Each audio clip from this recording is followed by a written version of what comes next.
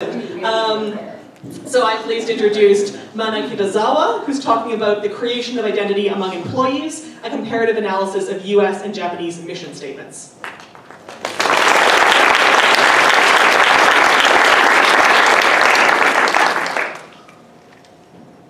Hello everyone. In my thesis, I compared mission statements, kind of corporate discourses between US and Japan.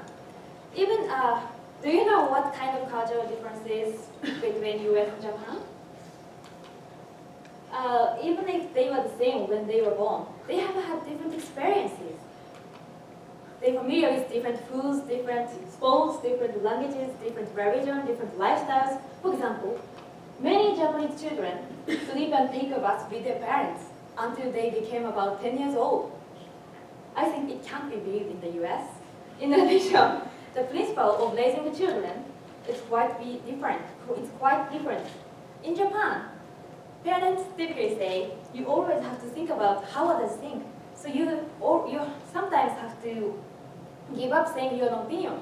On the other hand, in Anglo-Saxon cultures, including the US, parents tell children to say their own opinion. So for Japanese, maintaining harmony among people is very important.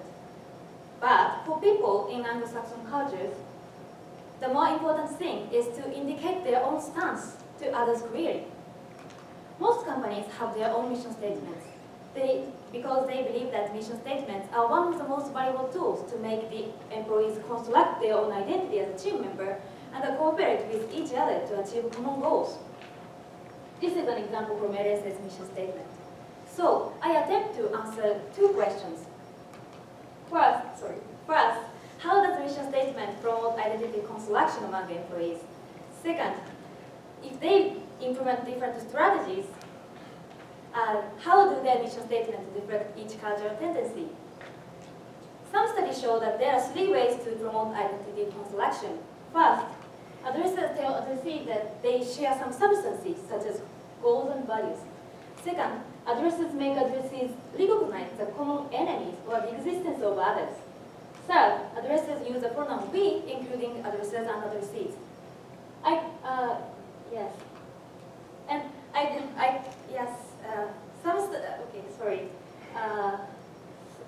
Use the pronoun we, including addresses and addressees. And I collected about 200 mission statements and coded these data according to the three strategies. So, indeed, most US and Japanese corporations implement at least one of the strategies. However, US corporations much more frequently use the pronoun we and tend to emphasize differences with the other corporation and different corporations and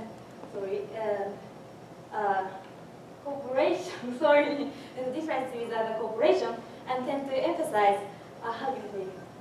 their own distinctiveness. For example, we are champions of investors and those who serve them, or we are pioneers. On the other hand, Japanese approach is to stretch shared values between employees and corporations.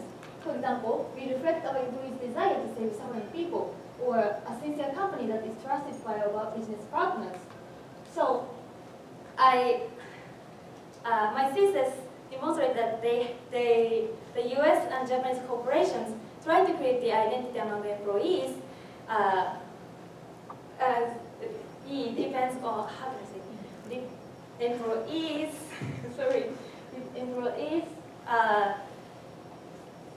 Using the